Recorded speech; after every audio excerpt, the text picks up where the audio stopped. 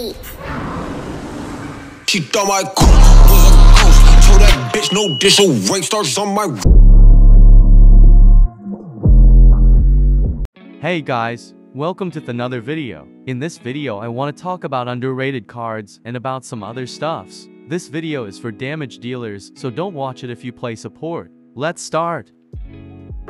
First thing is this purple card, which gives damage to boss and attack to boss attribute. This card is the best card for early game, and you can see I am still using it even I am about to become 70 level. You should try to get 4 of them. In this way you will get 16% damage to boss. Easiest way to increase your damage is this card, and you can get it for free from Card Realm. You can drop it from White Frost Maze, or else you can buy from market with 300,000 shells. But don't forget you need the card with percentage attribute. The next thing is for people who don't want to spend so much mana for Amaterasu card to get damage X attribute. I know it's not easy to make these cards 15 level, and sometimes we spend more mana than we expected. But there are some cards that gives enough damage X if you can get the good one. One of them is Wind Striker. It also gives agility.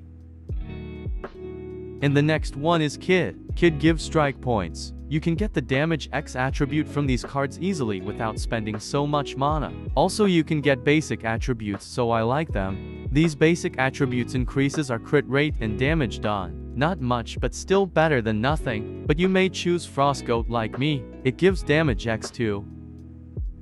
The next thing is Purple Gloves card. This card is so overpowered and many people don't use it just because it doesn't give much battle record. But if you look in effects, it increases our attack and lifesteal percentage for some seconds. 5% attack bonus is not low. It's like having max rating or 3 Dexter card. And the lifesteal effect helps me in PvE to survive enough.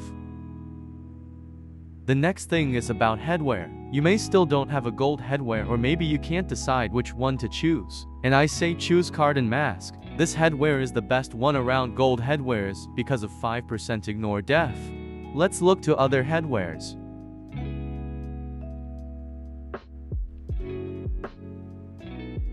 You see these people using headwears with dodge rate attribute. I always laugh these people. I mean, why you need dodge rate when you were a damage dealer? It's still early stage of the game, you just need to focus doing damage, not defense.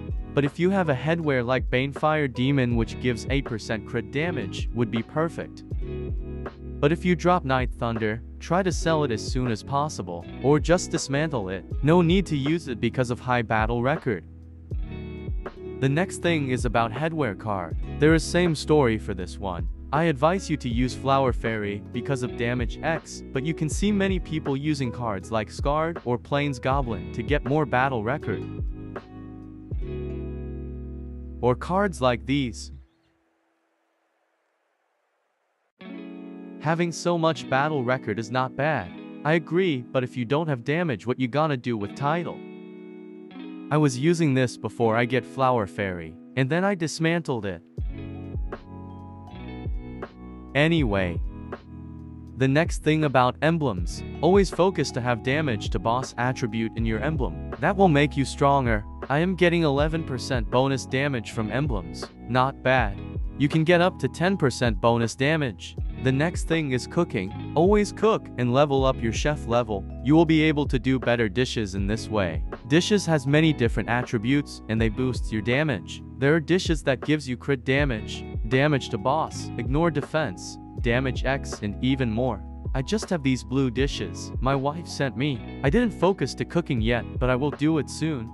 But if you don't have someone like my wife, you should maybe start cooking after this video. Now let's talk about the last thing. This is the best part. It's about equipment set. When you become 50 level, you should focus to do Heartseeker set because it gives so much ignore defense. Use this set till 60 level equipments becomes cheaper. This set increases your damage more than you think. Ignore defense is one of the most important attribute in this game. I just have 5% ignore defense and I am getting it from my headwear only. I tried to focus Eternal Storm, but I did a mistake, so I am telling you to do Heartseeker set. You will see the difference when you get set bonus. Also there are good weapons like this one. 15% damage boost.